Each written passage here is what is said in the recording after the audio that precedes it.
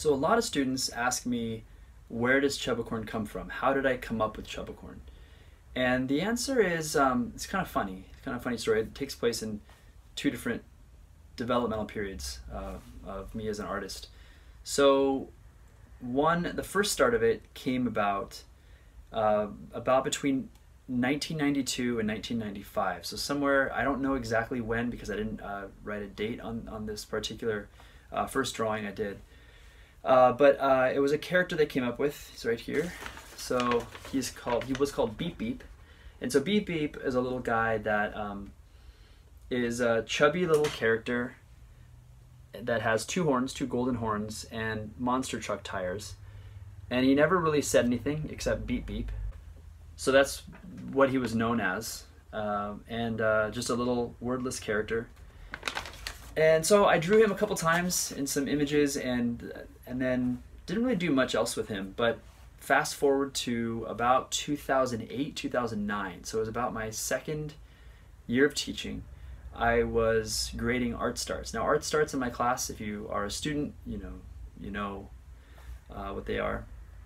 You either love them or hate them because they're the opening activity of my class. So for example, you walk into class and on the board it'll say, draw this building and add a funny billboard advertising a crazy cereal that just came out. So the students have to draw what's on the board and then add something. So in the case of the Chubicorn influence, the week was mythological creatures. And so the particular day was asking students to draw a unicorn, and I think it was to draw someone riding on the unicorn's back or draw the background or something. I forget what it was to add, but the point is I asked students to draw a unicorn. And so the following week when I was actually grading the art starts, I found one that was a really funny version of what I had drawn on the board. It was very simple. It was basically a creature that had a 90-degree angle, so it had its oval body bent upwards with a snout.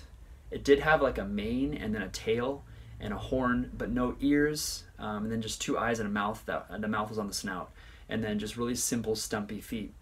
So I took that drawing and I just started playing around and doodling, and I said, okay, what if you shave off the snout and then you have this really funny looking horse character that has no snout, but the mouth is now part of the head, and then everything else is the same.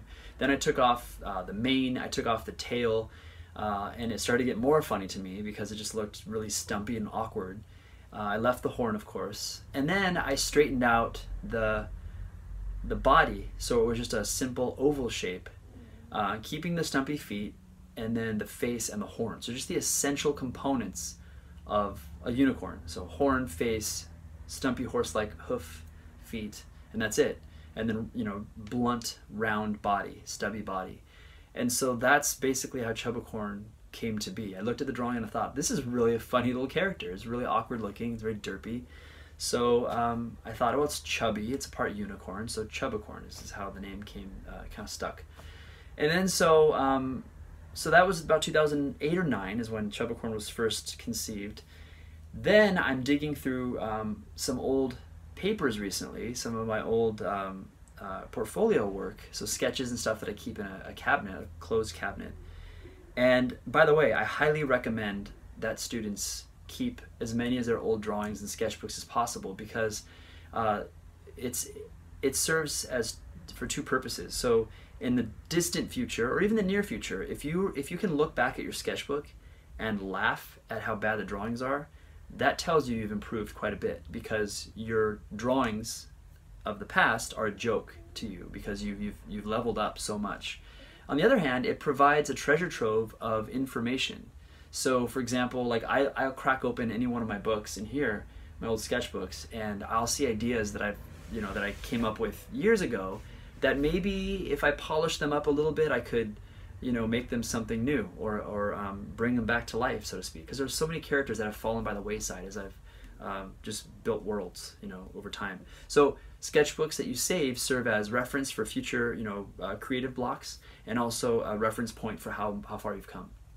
Anyway, I'm digging through the paperwork, my old stuff, and I find Beep Beep, and I'm like, that's awesome. That's basically Chubicorn, but with one horn that's straight and then stumpy feet. He has the same coloration, same golden horn. I mean, this was painted, you know, in the mid '90s. You can see how badly it's drawn. If you can get it, like, I'll zoom in, you can see how how blotchy it is. I think it's done with like a Sharpie to outline it.